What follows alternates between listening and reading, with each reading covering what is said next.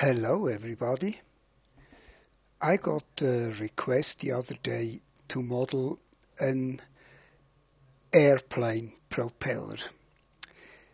I already told that I will reduce the pace of my tutorials because I'm currently very busy with other things. Another thing, I get a lot of requests, and because I cannot fulfill all of them, I will pick out the ones which I like most. So if you want to try to do a propeller, here it is.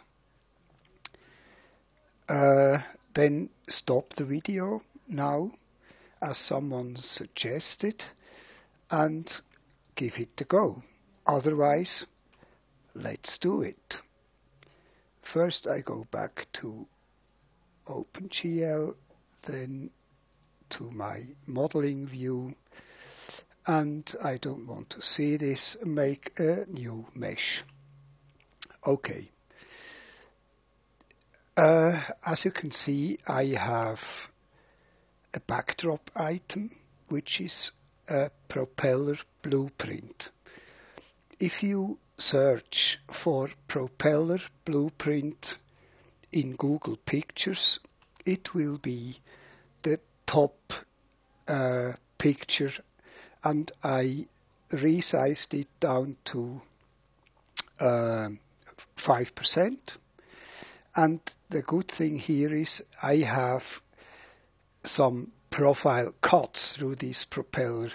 I don't really know how to interpret this blueprint. I will do some guesswork. And the first thing I want to do is I want to model these curves. Now we can do this in different ways. We could use the pen tool in lines mode. This would give us a bit more control over when we bridge the curves together. But I want to do it with the normal curve tool. Then we already have an idea about how it will look when it is subdivided. So let's start here. I click in here, make it a closed curve. Then here.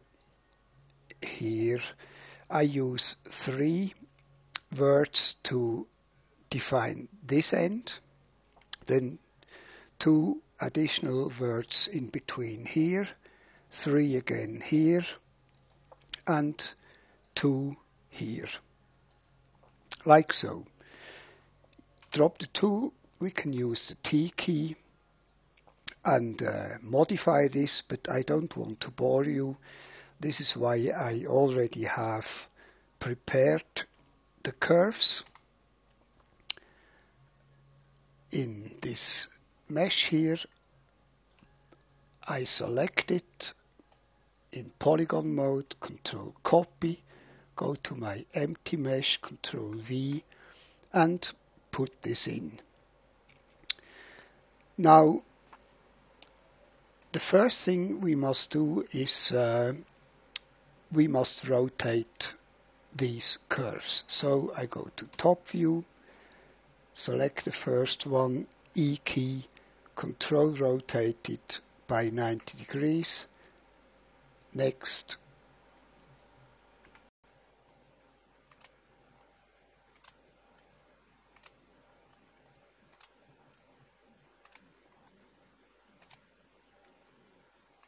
Like so. Back to front view. Now we have these profiles, but they don't look right. I will, let's have a look in the perspective. This would never work. And I rotate these profile curves by 40 degrees. Let's have another look in the front view. W key and bring this down to here. Maybe 40 was a bit too much, but anyway, this is how I go. So first we have to adjust this, so we get this look of the propeller. So A key, Shift A, R key, and resize it like about so.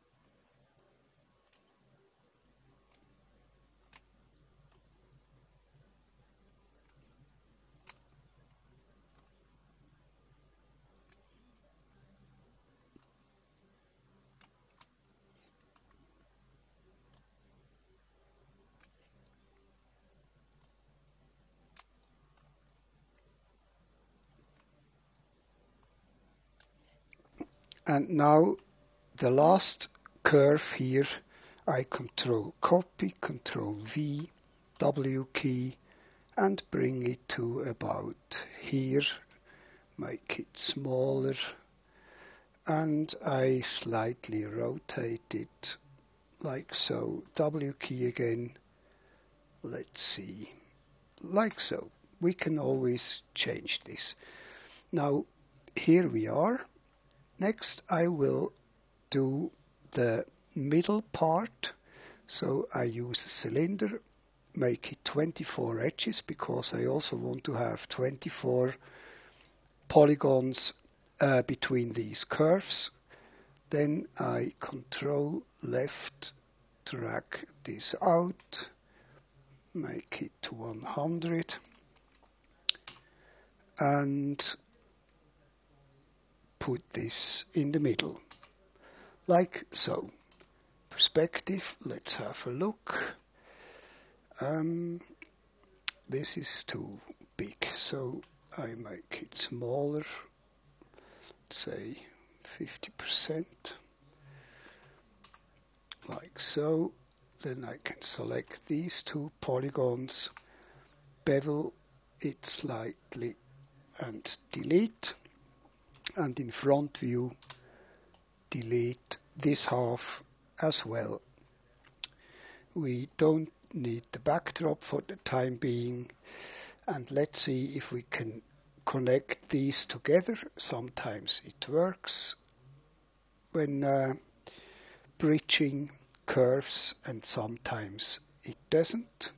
But the important part here is, because we bridge curves together, we must tell Modo how many steps we need, which means if I say 23 steps, I will get 24 polygons.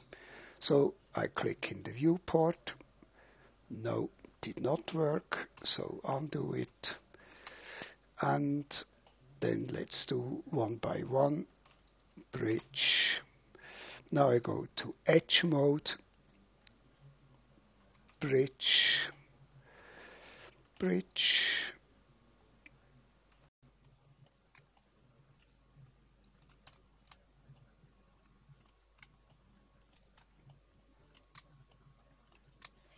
Okay, just quickly let's check the background, backdrop. Yes, looks good. Now we need to connect the propeller with the center part. And first I put two edges in here with symmetry. And if you have seen my water tap tutorial, then you know why I do this. This is to protect the outer edges, so we don't have any spiders here. So this is, we need 24, 6. We need the top 3. And then 1, 2, 3, 4, 5, 6. I can delete these ones. Let's check. Here we have 40 14 edges. That means we need another 10. So I select an edge in here and one in here, Alt C, count of 5, but uniform. Now we should have 24 here and 24 here. Let's see what Modo does with it. That's quite nice. Okay, now we need to make this last end here. Front view again. I think I make this a bit smaller.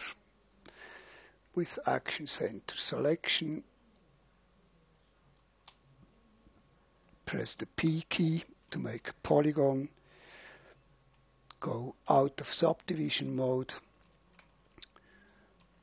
Then I can select this polygon, B for bevel, bevel it in. Be careful here, this is the most critical part. And then with the polygon still selected, go to polygon quadruple. Good. Shift up arrow to expand the selection. Align the work plane to this selection. Let's check where it looks right here. Now I can take a fall off, a radial fall off, bring it out from here, something like this. W key, and move this up a bit, like so. Drop the tool, then I add an additional edge in here, so edge, add loop, which I have on a hotkey, like so. Let's see, perspective, back to normal work plane, A key. Yes, that looks good. Now I select this here, up arrow key, Shift H, hide everything, go to edge mode, front view, select these two and these two edges, bridge them, Alt C again with the count of 1, 2, 3, 4, 5, yes. Then I can use these here. No. W, bring them out a bit. This one, W, just to make it. Then vertex mode, W, make it about the same sizes. Then I can deselect these and bridge and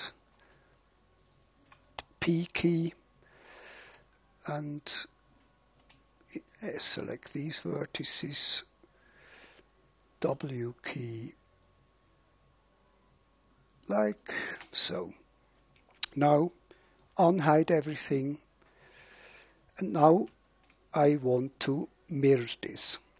So first I select all these edges or vertices, go to vertex, set position 0 on X to make sure this is set to the right position. Then I go to basic center selected on the Y. Now we are sure we can mirror this, so duplicate, mirror over X, apply. And this is wrong, of course, because the propeller does not look like this. Make sure you did not check merge vertices, otherwise it will be merged together. Now we have two halves, and I can duplicate, mirror this one over the Y, apply, and then delete. the first copy. Now it looks right. Now vertex merge automatic 27 have merged, yeah, why not? And now if you want to make screw holes in here, then please have a look at my electromotor tutorial or my revolver drum tutorial. There is a technique described how to make screw holes and screws. I make it the lazy way. I just select this up arrow key, go to fall off, radial fall off again, and bring out a radial fall off, 100 by 100, and 0 here. Perspective, then W key, and bring this out 150, like so. Drop the tool, drop the fall off. By the way, this method of making surfaces, I have another tutorial. It's called making perfect surfaces with any even number of edges. If you want to have another look at this. So, and now we make a fake separation here. So B for bevel with a round level of 2. Click in the viewport and bevel this. That's way too much, 1 millimeter. Now I can select the middle one, R key, and on the blue circle bring this in, shift up arrow, alt 3 to convert to polygons, M to assign a material, and I call this material seam. Now you could unhide it and give the rest also materials. Hide it, M again, call it propeller. Unhide everything, but that's it. I will not texture this. Here is a propeller which I think looks pretty real. So I'm convinced Mike James, who is a specialist with aviation models, knows a lot more about how to model propellers, but I think this is quite an easy way. Anyway, thanks for watching, take care, and have fun modeling with Modo. See you some other time. Bye bye.